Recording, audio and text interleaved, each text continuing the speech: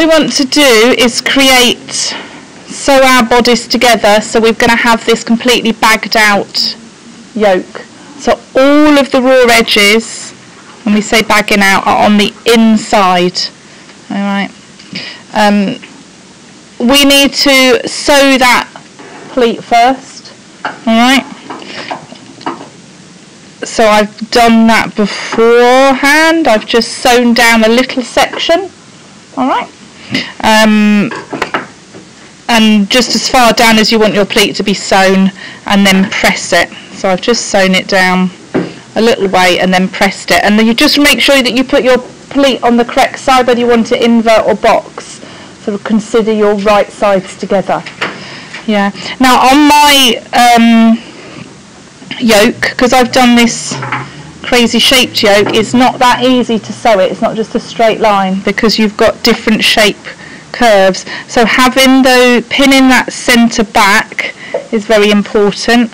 It's at the net point from your pattern, and you need to make sure that all of them are matched. So you're sandwiching the back in between two yokes. Alright, and you can see that's awkward. If you've done a straight yoke, life will be much easier. So pin it carefully and sew it, and then match everything up and make sure you've got it sewn up on all the edges, matching the sewing line when you're working with curves, not necessarily the outside edge. And this is a little bit awkward because it's a mini block. And then once I get to that centre back point, I'll have to snip it to relax it and be able to turn it round.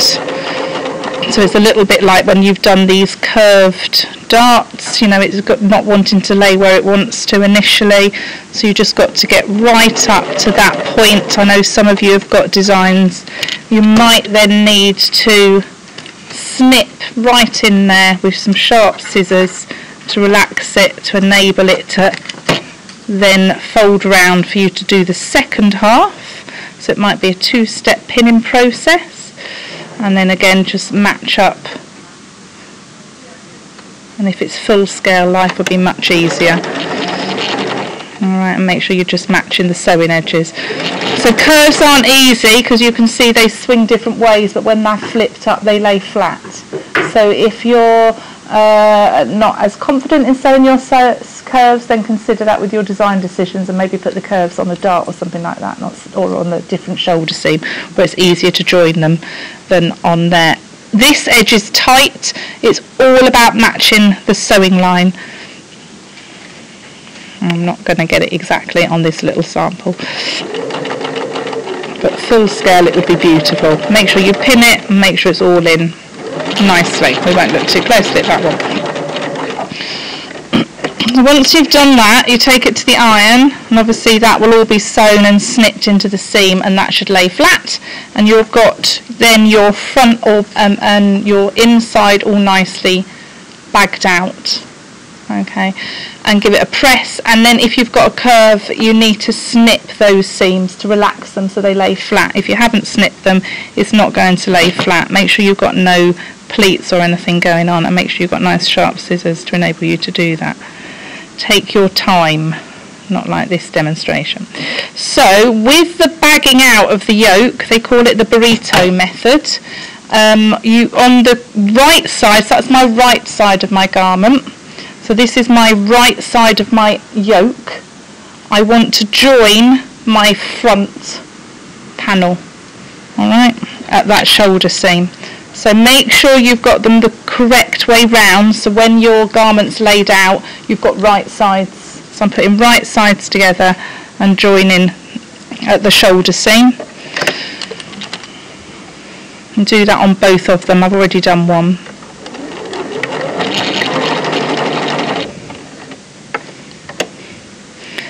And then the burrito bit is because it's rolled up like a burrito. We use the burrito method for the facings when sewing neck and armhole facings as well, so this is a good first introduction of the burrito, and then when we come to do facings and bagging them out, it's the next step, and you'll understand a little bit more what it's all about. So burrito method, what you need to do is with the right sides, so you've got your other yoke flapping underneath, it's still joined. You're going to tightly roll the back bodice up like a burrito, okay?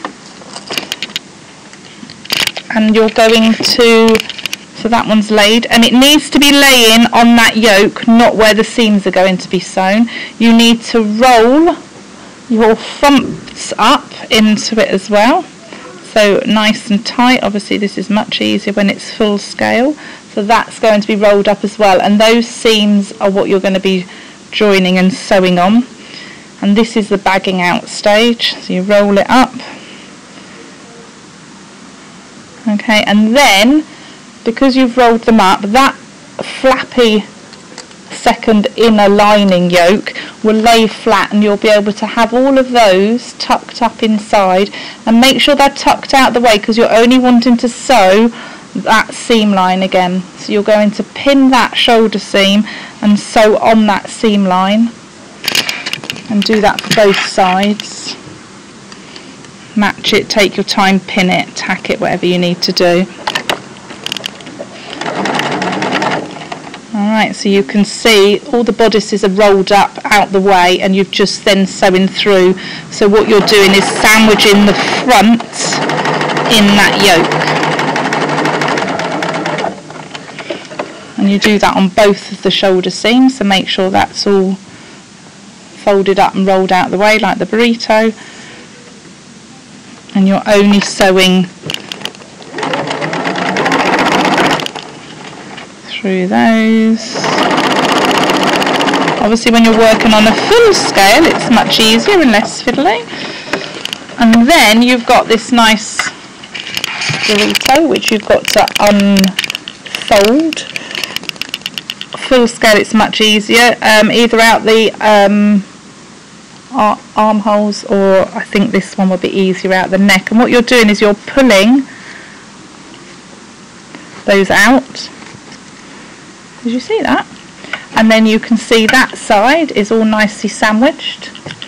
So I just got hold of it and I just pushed it, I did it into the neck, pulled the bodices that you rolled up out, and they flip open, and then you can see I've got a nice bagged out yoke.